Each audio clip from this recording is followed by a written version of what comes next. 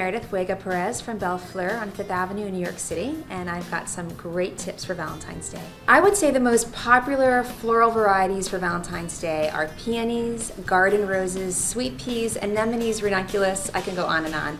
The key is stay away from the traditional red roses. That's a major no-no. Valentine's Day is a huge holiday for us. I think what we love best is when clients call 3 to 4 days in advance, and that way they can get exactly what they want and they can ensure an early delivery.